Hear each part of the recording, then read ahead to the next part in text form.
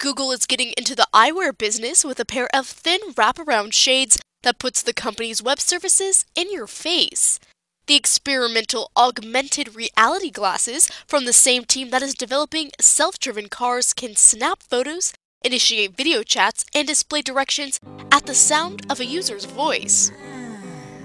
The prototype digital glasses unveiled on the company's Google Plus social network on April 5th are still being tweaked and tested and are not available in stores yet. The Google Plus page featured a 2.5-minute video shot from the perspective of someone wearing the glasses. The wearer goes about his day walking through New York City while speaking commands to the glasses to do things such as take a photo and post it to Google Plus, get block-by-block directions and weather conditions, and get a pop-up alert when a friend is nearby. Google positions the data in the wearer's line of sight, and some critics say the constant barrage of information could pose a distraction while walking or driving.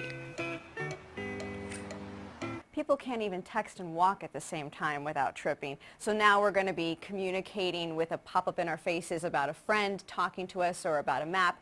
Now, it sounds like you can have control over the pop-ups, but they're still going to be in the corner of your vision, nagging at you to answer them and still distracting.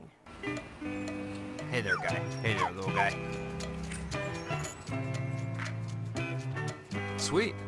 Remind me to buy tickets for Monsieur Gano tonight. Where's the music section?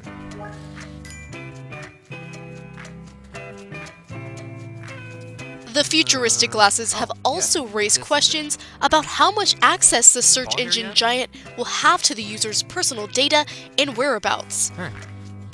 We're kind of like in a wild west right now when it comes to our privacy and what information we're sending out and what companies are doing with it. So these are all questions that Google would have to answer and be very specific about if they were going to launch something like this. Hey dude, how's it going? Want to go check out that new place I was telling you about? Sure. This truck's really good. Hey, just a second. The glasses could provide a way for Google to more closely entwine its advertising-supportive online services, including web searches, map, and email, into people's daily lives. Carrie says the glasses create new opportunities for businesses to reach out to consumers and advertise their products.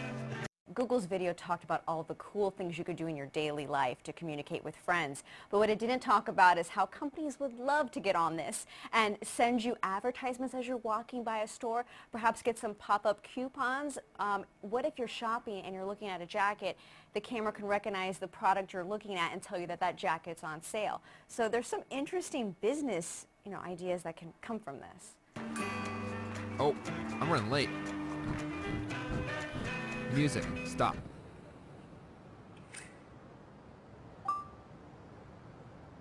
Hi, what's up? Hey, Hey. you want to say something cool?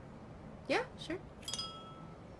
Is that a ukulele? Yep. The glasses also could help Google match some of the buzz that rival Apple has generated with its latest iPhone and the built-in Siri digital assistant. Jessica Minton, IB Times TV.